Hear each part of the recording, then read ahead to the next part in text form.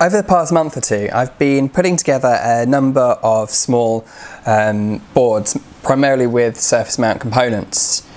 I've gone down this route, I guess for simplicity, I guess size of the kind of the overall parts and packages, and price. I think through-hole components certainly seem like they're easier to kind of fit and put together, but I think if you can get a right technique for surface mount, it's definitely the better approach, and it also makes it feasible to then roll out this design for surface mount kind of production line work if it ever reached that kind of stage. In the past, I've manually soldered parts onto the board. So for example, this little kind of surface mount capacitor here, I'd place it onto the board and solder it in place manually. But I found another technique at the moment which works really well. So I'm just going to quickly run through this first method and point out how I do it and some of the problems encountered with it. So I've got this capacitor here. This is an 0805 size. I think it's kind of middle of the range for surface mount components. You can get smaller, but I think they become a bit too fiddly for working with by hand, although I'm sure if you've got the skills then it's definitely viable. And then there's a larger size, which to me just seem a little bit extreme. But I'm going to solder this onto this pad over here, just using kind of this method I used to use originally. And it's a perfectly viable method for low volume stuff. It's fine.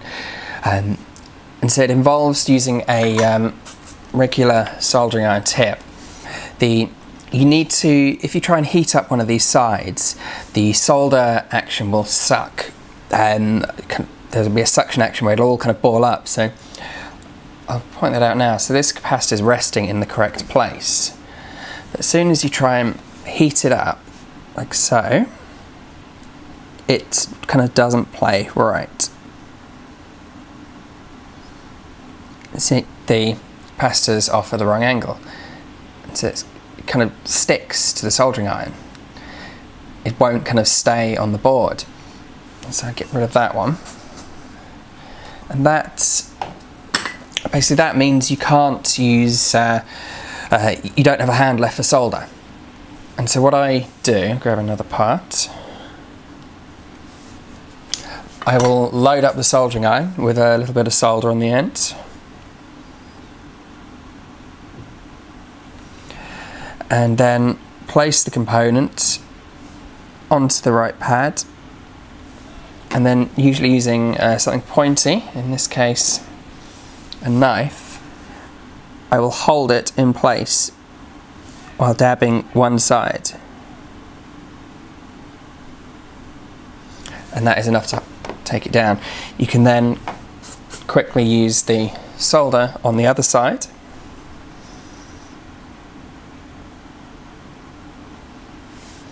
and that gives you a fairly good join. It doesn't look particularly great because the first side of this you're doing it, you're not applying the solder properly, and so it balls up and looks a little bit ugly. But this method does work, and it is fine. If you've just got a soldering iron to get access to, it works well. I've done lots of boards that way. Putting a chip down in the middle is fairly simple as well. It's actually easier to do than this. So you place the chip down, hold it down in one angle, one side with something pointy. Again, with a loaded soldering iron, just kind of tack one pin one side, another pin the other side, and then you can then go through with the solder and the iron and solder each of the pins quite happily. And that works really well, and that's perfectly fine for doing up one of these. I'm going to run through the other method I've kind of I'm working with now. The setup is a little bit bigger, but it's definitely worth it.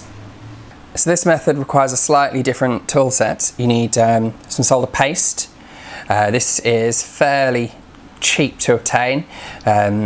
It's just solder in paste form. You can pick that stuff up on eBay and other places. It can go bad if it's not kept in the right conditions. So if you are using some paste and it's just kind of too dry or just not sticking right, there's a good chance it's gone off. but when you get it right, it's lovely stuff to work with. I keep this in the fridge just to try and hopefully kind of extend its lifespan. The other thing you need is a hot air rework station gun. I picked this one up really cheaply in China, it's like 15 quid, but I think you can pick them up in the UK or anywhere else for not much more than that. And it's, for this kind of work, it's really, really invaluable. It's necessary for this method. And so this is the circuit board for the serial to Ethernet adapter I've been working on. This is version 2. And so what we need to do is to apply paste to each of the pads.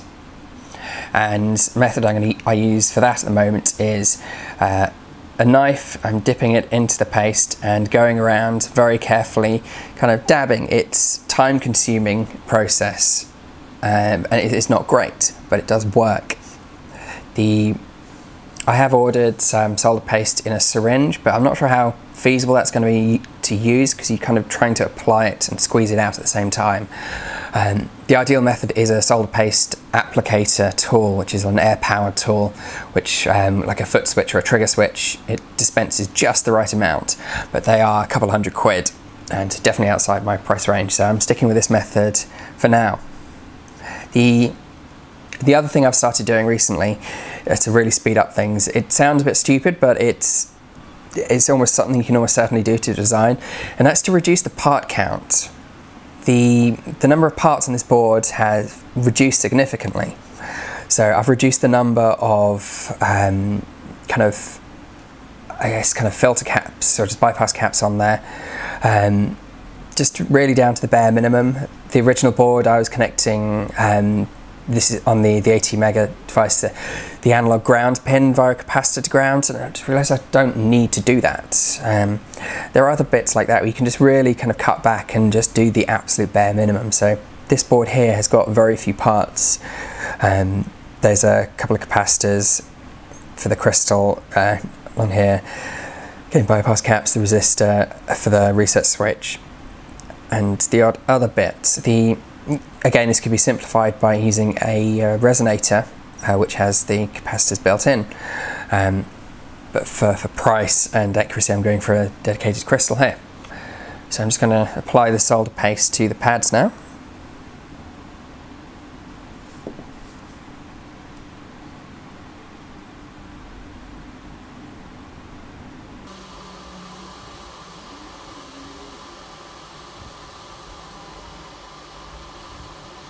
So I've finished applying the paste to this board here.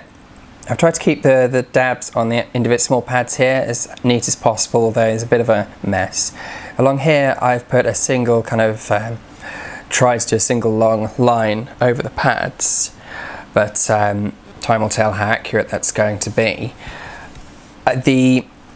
When you heat this up, you get the surface tension effect. The solder only wants to bond to the exposed pads and the parts, so these parts will self-align.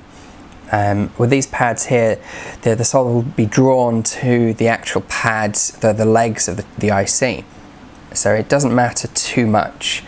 I've had about a 50% success rate with these coming out perfect versus some coming out with bridges. And that's where I've just judged the amount of solder not quite right. And so there's a little bit too much solder in there and it's going to bridge a little bit. But it's very easy to fix. So it's just a case of placing all the components now, then it can be heated up. So smaller SMD components usually come on strips like this. It's designed for this. It's designed so this can be fed into a pick and place machine. But it's also a pretty convenient way of storing parts. So I'll usually kind of pull out, store these in a ring binder, various different types. And so for now, this is a 0.1 microfarad capacitors in here. And I believe the design has 2 capacitors located in the upper right hand corner. So just kind of take 2 out of the strip, put on bed there, and then using tweezers, very carefully pick and align. And so my hand is kind of typically in this position, so I'll rotate the board so it lines up. And then you could line it up over the top and release. Ideally it'll drop down and kind of push it into place a little bit more. And because in this design here, for example, I now have to then rotate this board again, because the next one here is in at a different angle. And so I'm focusing now on designs of having all the components with the same orientation, just to aid in this placement process, so that I don't need to keep rotating the board and just be left in the one position and everything placed accordingly. In addition to the small parts, there's also the larger bits, so the crystal, the 80 mega and the switch over here. And at the moment I'm storing these in, it's kind of packaged in little anti-static bags and just with a label on the top. I found this to be a pretty good method of storing parts like this, so I can kind of transfer them into a single kind of unified packaging. So in this case, it's just when it comes to populating one of these boards, let's grab the individual parts you need.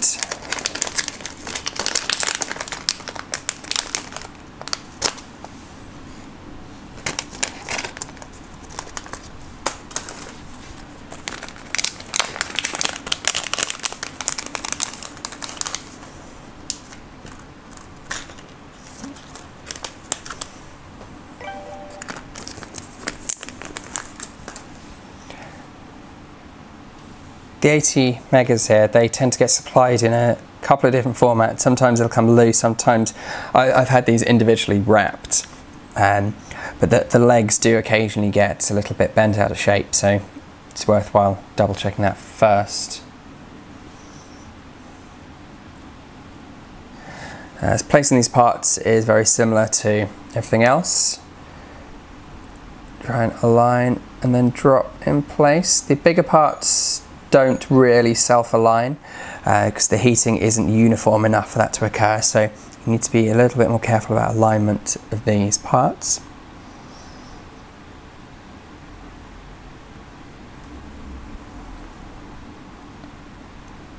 And obviously parts which require orientation need to be double checked, so the dots and the dots there. The placing of this part I found quite funny to begin with when I first did this, because you can't really see the pads on here. It's almost just you drop it in and hope for the best.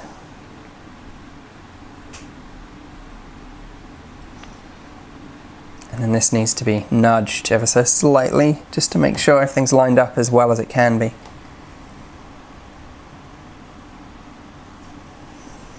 Alright, so that's all the parts placed. It's going to prep now for heating it up.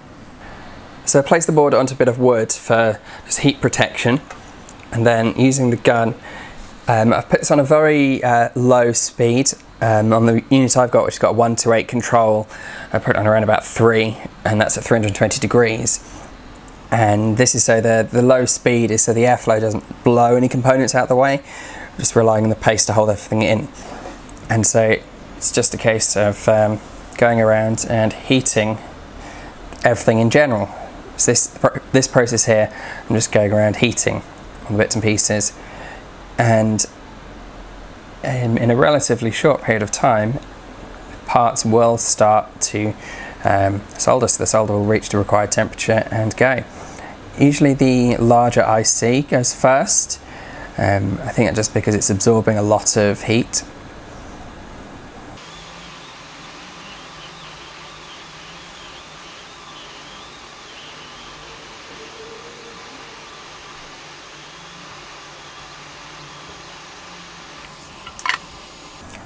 So this stage the board is obviously very hot, so don't go and pick it up, which is a case of then inspecting the board to see if there are any problems.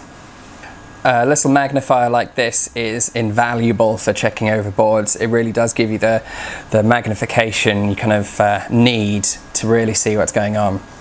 Luckily this time around, despite a particularly messy application, it all worked quite nicely. It's probably not going to be good enough to see, but the chip's gone in really nicely. On some of these pads here I put down a little bit too much paste. The these small components, they kind of get pulled down to the board itself, so you don't really have to worry about shorts underneath the parts. The any excess solder here is just got a little pushed out to the side in little balls. Because there's no copper on the board for this to stick to, it usually just kind of brushes away or kind of knock it out of place.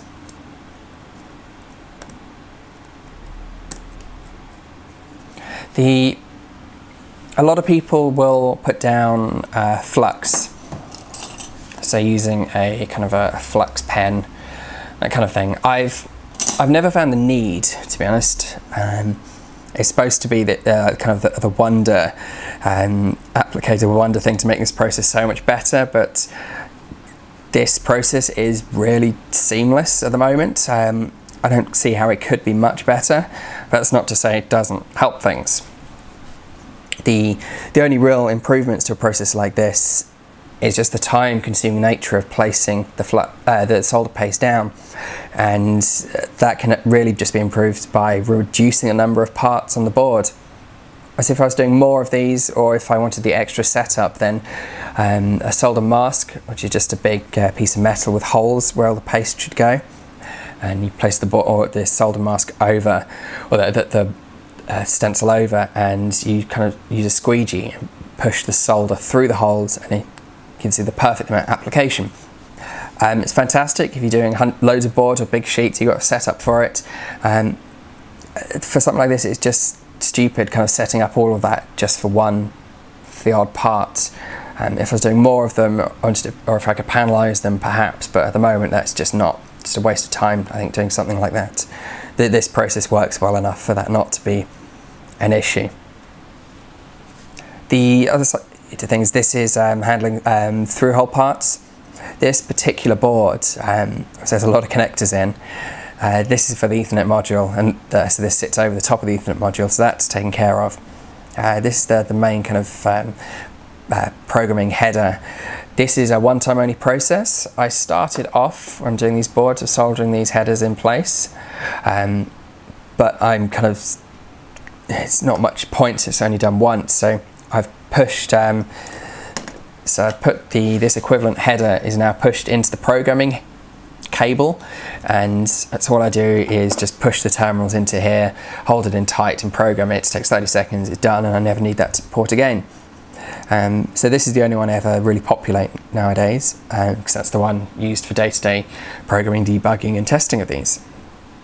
So there you have it, that's my current kind of procedure process for soldering these boards.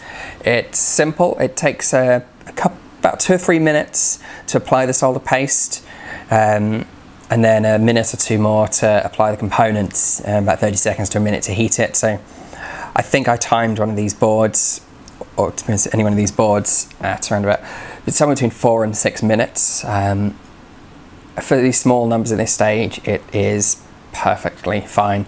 But yeah, the best thing I've come to realise is just reduce the component count. This board here, which I've made up recently, it's got kind of 1, 2, 3, 4, 5, 6, 7, 8 parts on it, or 9 parts. The next revision of that that's gone off reduces the part count, I think, down to 3 or 4 components, and it's just going to make the process a whole lot easier.